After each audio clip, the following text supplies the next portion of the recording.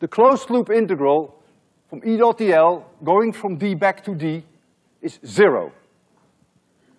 So far, so good. Now, hold on to your chairs. I'm going to take the battery out. Who needs the battery? I'm going to replace the battery by a solenoid, which you see right here. And this solenoid, when I switch it on, is creating an increasing magnetic field, only here.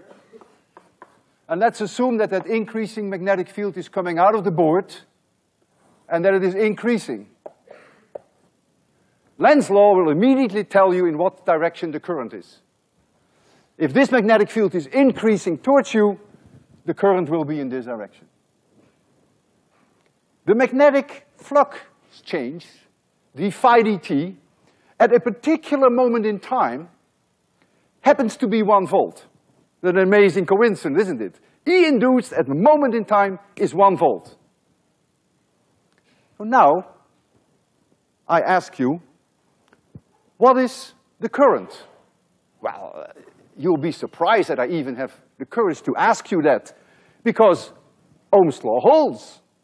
The induced EMF is 1 volt, and R1 plus R2 is still 1000 ohms, so 10 to the minus 3 amperes.